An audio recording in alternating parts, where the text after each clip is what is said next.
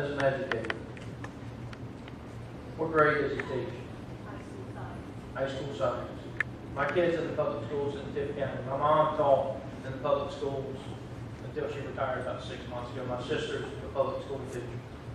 I will tell you that the less the federal government has to do with our public education system, the better I believe the education will be for our children. And I want to give you a specific example. My mom taught ESOL and reading and writing. So she taught some children that had severe cognitive challenges.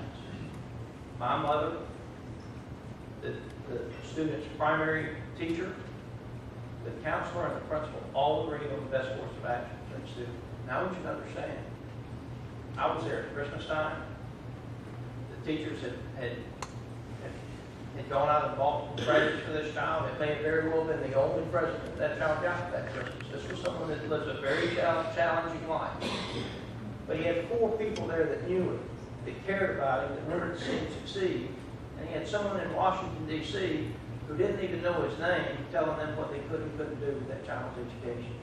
And I'll just tell you, man, I think that we could take the money that goes into the Federal Department of Education, divide it by the number of kids in the country, send it back to the local school system, and get out of that business.